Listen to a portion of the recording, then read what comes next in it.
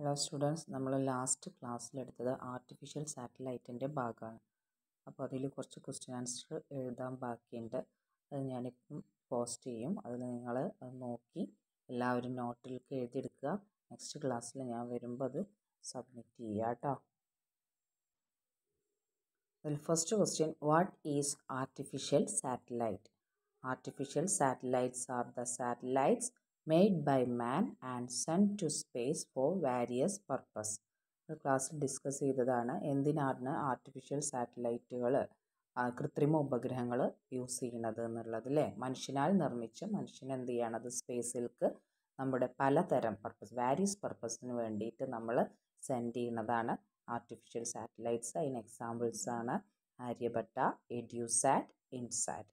അപ്പോൾ എന്തൊക്കെയാണ് അതിൻ്റെ യൂസസ് എന്ന് ചോദിക്കാം. What are the uses of artificial satellites? മനുഷ്യർ എന്തിനൊക്കെയാണ് ഈ കൃത്രിമ ഉപഗ്രഹത്തിനെ നമ്മൾ എന്തിനൊക്കെ വേണ്ടിയിട്ടാണ് നമ്മളതിന് യൂസ് ചെയ്യുന്നത്, എന്ത് ഉപയോഗങ്ങളാണ് നമുക്കുള്ളതെന്ന് ചോദിക്കുമ്പോൾ നമുക്ക് കമ്മ്യൂണിക്കേഷൻ പർപ്പസിന് വേണ്ടിയിട്ടാണ് ഒന്നാമത് അല്ലേ. വാർത്താവിനിമയത്തിന് വേണ്ടിയിട്ട് നമ്മുടെ ഇന്നത്തുള്ള എല്ലാ മോഡേൺ എക്യുപ്മെൻറ്റ്സും അധികം മോഡേൺ എക്യുപ്മെൻറ്റ്സും എന്താണ് ആർട്ടിഫിഷ്യൽ സാറ്റലൈറ്റിനെ ബേസ് ചെയ്തിട്ടാണ് അല്ലേ കമ്മ്യൂണിക്കേഷനൊക്കെ മെയിനായിട്ട് നടക്കുന്നത്.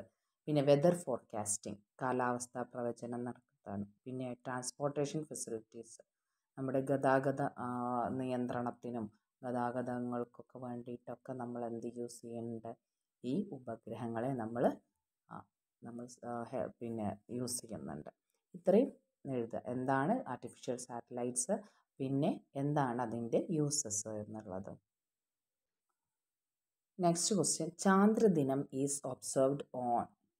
ഏത് ദിവസമാണ് ചാന്ദ്രദിനമായിട്ട് നമ്മൾ ആചരിക്കുന്നതിന്? ജൂലൈ 21 എന്തുകൊണ്ടാണ്? നമ്മൾ ചന്ദ്രനിൽ മനുഷ്യൻ ആദ്യമായി കാലുകുത്തിയ ദിവസം July 21, humans first step in to the moon. ആദ്യമായിട്ട് നമ്മൾ മൂണിൽ കാല് വെച്ച രണ്ടുപേരാണ് Neil Armstrong and Edwin Aldrin. അവർ ഉപയോഗിച്ച വെഹിക്കിളാണ്, സ്പേസിലേക്ക് പോകാൻ ഉപയോഗിച്ച വെഹിക്കിളാണ് ഈഗിൾ. ആൻഡ് അതിൻ്റെ ഡ്രൈവറുടെ പേരായിരുന്നു മൈക്കൽ കോളിൻസ്. അതുപോലെ നമ്മൾ കുറച്ച് ആർട്ടിഫിഷ്യൽ സാറ്റലൈറ്റിൻ്റെയൊക്കെ പേര്, കൃത്രിമ ഉപഗ്രഹങ്ങളുടെ പേരുകളൊക്കെ എക്സാമ്പിൾസ് ആയിട്ട് പഠിച്ചിട്ടുണ്ടായിരുന്നു. അതിൽ നമ്മൾ LSSനെയും കൂടെ ബേസ് ചെയ്തിട്ടാണ് ഇപ്പോൾ ക്ലാസ് എടുക്കുന്നത് അല്ലേ. അപ്പോൾ ആ LSSനും കൂടെ വേണ്ടിയിട്ട് എന്താണ് കുറച്ച് കൃത്രിമ ഉപഗ്രഹങ്ങളും അവയുടെ ഉപയോഗവും അത് ഉണ്ടാക്കിയ വർഷം, അത് നമ്മൾ അവിടെ ലോഞ്ച് ചെയ്ത വർഷങ്ങളും നമ്മളതിൽ തന്നിട്ടുണ്ട്. അപ്പോൾ അതും കൂടെ ഒന്ന് മനസ്സിലാക്കി വെക്കുക കേട്ടോ. അതിലൊന്നാമത്തത് ആര്യഭട്ടയാണ് ഇന്ത്യയുടെ ഫസ്റ്റ് ആർട്ടിഫിഷ്യൽ സാറ്റലൈറ്റ്സ്. 1975 അത് ലോഞ്ച് ചെയ്തത്. Aryabhata was an ancient astronomer, so this vehicle named after him. Aryabhata എന്ന പേരുള്ള ഒരു പ്രാചീന കാലത്തുണ്ടായിരുന്ന ഒരു ആസ്ട്രോണമറുടെ പേരായിരുന്നു. അത് വെച്ചിട്ടാണ് നമ്മൾ ഈ ആർട്ടിഫിഷ്യൽ സാറ്റലൈറ്റിന് പേര് കൊടുത്തത്. Next, Bhaskara, India's second satellite. Then EduSat, India's first educational satellite, year 2004. Then INSAT 3A for communication and meteorological purpose, 2003.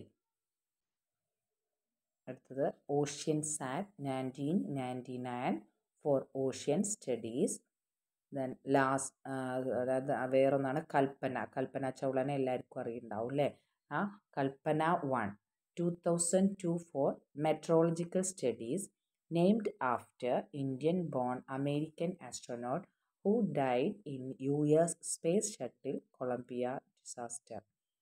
Last one Mangalyaan four explore Mars surface atmosphere, 2030. ചൊവ്വയിലേക്ക് നമ്മൾ അയച്ചതാണ് മംഗൾയാൻ. അപ്പോൾ ഇത്രയും നിങ്ങളുടെ നോട്ടിൽ അടുത്ത ക്ലാസ്സിൽ വരുമ്പം കാണണം കേട്ടോ. ഇനി വന്നിട്ട് നോട്ട് തരാനുള്ള ടൈം ഇല്ലാത്തതുകൊണ്ടാണ്. അപ്പോൾ ഇത് മസ്റ്റായിട്ട് എല്ലാവരും കാണുക. അതുപോലെ തന്നെ വേഗം നോട്ട് എഴുതി കംപ്ലീറ്റ് ആക്കുക. അടുത്ത ക്ലാസ്സിൽ കാണിക്കുക കേട്ടോ. Okay, bye bye.